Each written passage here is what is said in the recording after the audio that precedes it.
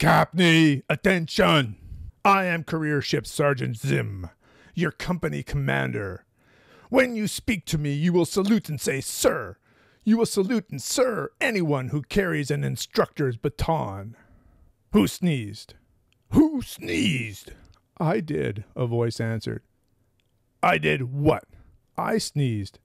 I sneezed, sir. I sneezed, sir. I'm cold, sir. Oh ho! Zim strode up to the man who had sneezed, shoved the ferrule of the swagger cane an inch under his nose, and demanded, Name? Jenkins, sir. Jenkins. Zim repeated as if the word were somehow distasteful, even shameful. I suppose some night on patrol you're going to sneeze just because you got a runny nose, eh? I hope not, sir. So do I. But you're cold. We'll fix that. He pointed with his stick. See that armory over there? I looked and could see nothing but prairie except for one building that seemed to be almost on the skyline. Fall out! Run around it! Run, I said! Fast! Bronski, pace him! Right, Sarge. A little further down the page. You sunken-chested, slack-bellied, drooling refugees from apron strings. In my whole life I never saw such a disgraceful huddle of mama's spoiled little darlings in. You there. Suck up that gut. Eyes front. I'm talking to you. This is from page 44 and 45 of Starship Troopers by Robert A. Heinlein, 1949. Mea Culpa. I was wrong. 14 months ago, I reviewed Starship Troopers. It was close to the beginning of this channel. I had just returned to reading SF. I compared Starship Troopers to The Forever War by Joe Haldeman and Old Man's War by John Scalzi. Let's take a look at my final rating. Starship Troopers by Robert A. Heinlein, 1959. This military SF novel deals with an interstellar war with the arachnids, whom the soldiers call the Bugs. We follow Johnny Rico as he is recruited, trained, and fights. Great military scenes. Reads like a World War II story. The long ideological or philosophical passages turn me off. For me, 6 out of 10. Third place. What happened? 14 months later, I realize that this was an egregious mistake. I've read a lot of science fiction and read a lot about science fiction in those 14 months. I've learned to understand context and to do a little research about the book itself. My biggest problem was that I came into this book with a preconceived notion. A preconceived notion from watching the 1997 movie Starship Troopers.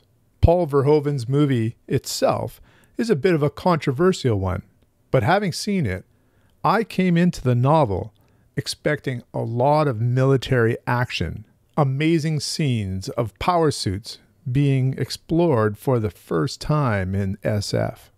This was a big mistake. The first chapter furthered this perception for me. It is an amazing battle scene on a planet. But following that chapter, we don't see another battle scene until chapter 10.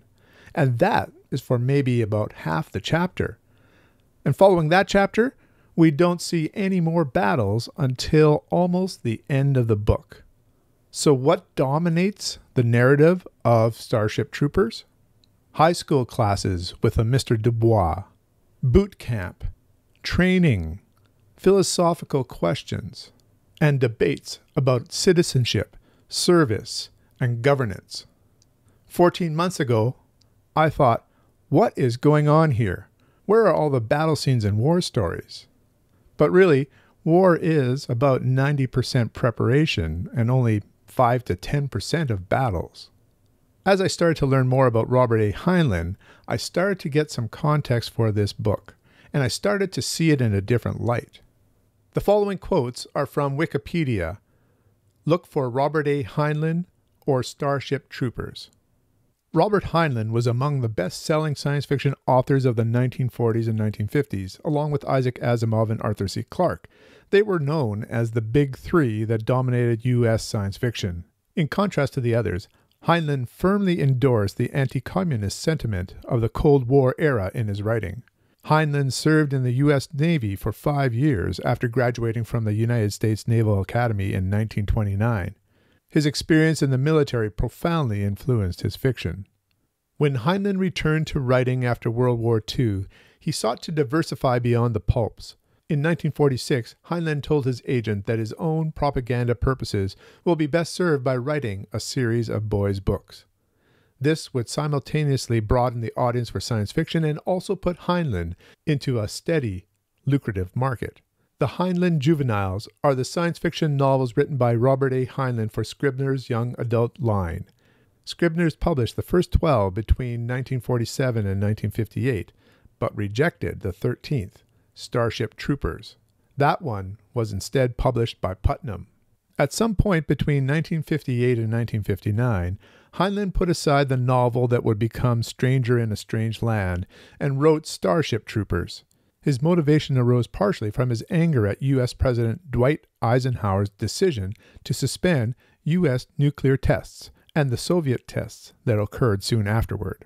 Writing in his 1980 volume Expanded Universe, Heinlein would say that the publication of a newspaper advertisement placed by the National Committee for a Sane Nuclear Policy on April 5, 1958, calling for a unilateral suspension of nuclear weapons testing by the United States, sparked his desire to write Starship Troopers. Like many of Heinlein's books, Starship Troopers was completed in a few weeks. It was originally written as a juvenile novel for the New York publishing house Scribner. The manuscript was rejected, prompting Heinlein to end his association with the publisher completely and resume writing books with adult themes. Scholars have suggested that Scribner's rejection was based on ideological objections to the content of the novel, particularly its treatment of military conflict. Heinlein told his agent, "I feel that I was treated in a very shabby fashion, and I regard him," that's Mr. Scribner, "as in part responsible and do not wish to place any more stories with his firm." The magazine of fantasy and science fiction first published Starship Troopers in October and November 1959 as a 2-part serial titled Starship Soldier. A senior editor at Putnam's, Peter Israel, purchased the manuscript and approved revisions that made it more marketable to adults. So the audience for Starship Troopers was originally juveniles and young adults. What would a veteran tell them about war? It's no wonder that we have scenes in high school and an influential teacher who comes from the military, Mr. Dubois, debating philosophical questions with his students. We have long passages about boot camp and training and becoming an adult. And for Heinlein, becoming an adult is also coming to terms with the reality of the world. He examines this reality by posing the question, should service, military service, be required to be able to vote in the society? If you're interested in this topic of service and citizenship, one of my friends, Grammaticus Books, has a number of great videos about Starship Troopers.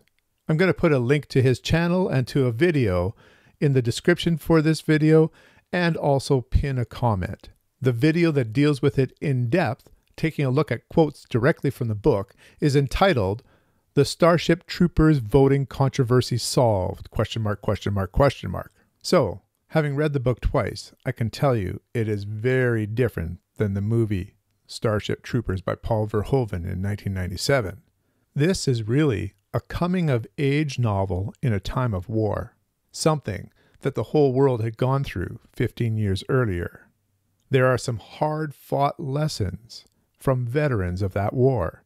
That means it's not a novel of battle scenes and strategy. It's a novel about becoming an adult, about facing realities of the world and crafting some interesting sociological solutions to those problems. Now, you may agree or disagree. There's lots to debate in this book, but that's the beauty of Starship Troopers.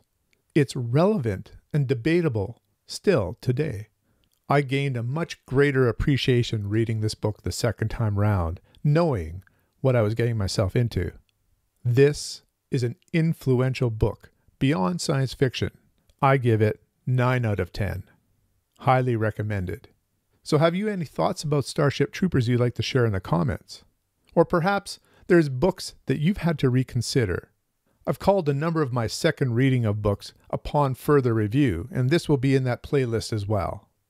Until next time, keep an open mind and keep reading.